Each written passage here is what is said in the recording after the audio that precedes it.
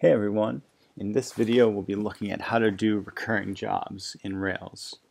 Rails has things like active job, rescue, and a whole bunch of other utilities for defining tasks that have to be run in the background on a regular basis. And one of the easiest, I should say, most high-level solutions is through a gem called Sidetiq, and it's very easy to define a task and very easy to say how often the task should happen. And so that's what I use most often for things like recurring billing or sending a newsletter or what have you. So that's what I'm going to be demonstrating for you today. It's something that is very easy the second time. I had a hard time figuring out the intricacies of it the first time, and so I would love to save you that trouble. So what I have here is just a skeleton Rails app. I just generated a new app called Yay and then generated a scaffold for emails, and it just has one field, a text field.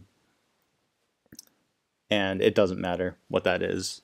All of this happens, I should say all of the job defining happens on the model.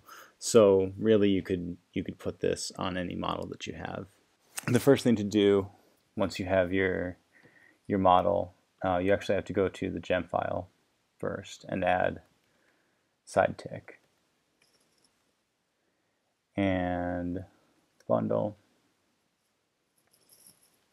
Now from there, in the model that you want the recurring job on, you need two blocks of code, and the first one is the recurrence, and this is basically how often you want the job to happen.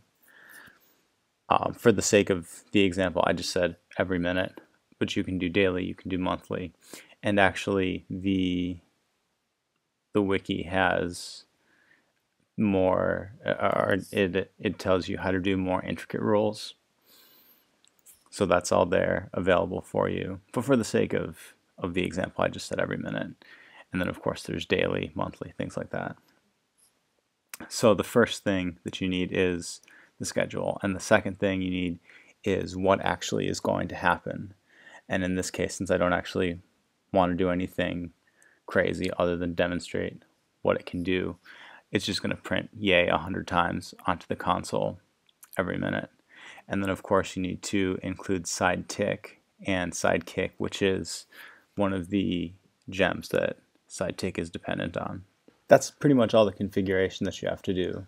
And so we're ready to see the actual tasks running.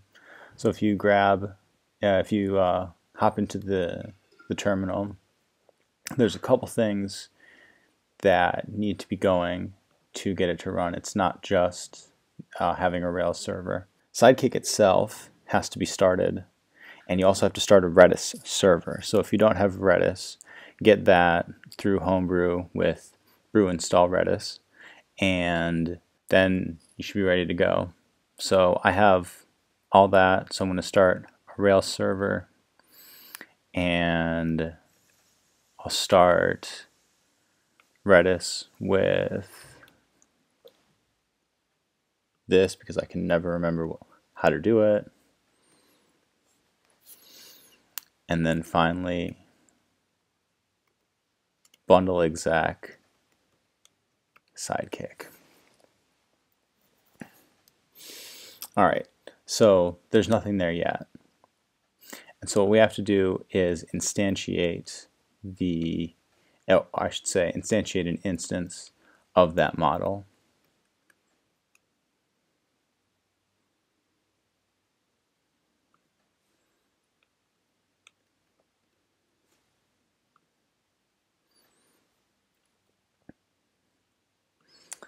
And if you come over to, if you go back to where Sidekiq is running in the terminal, you'll see that we got the yay printed out 100 times, and I will not make you sit through an entire 60 seconds of staring at the terminal doing nothing. In real life, obviously, your perform method will have something more significant than just printing something out in the terminal.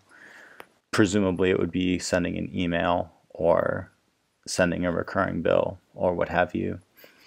And that's pretty much the whole thing. It's very easy to configure, very easy to set up.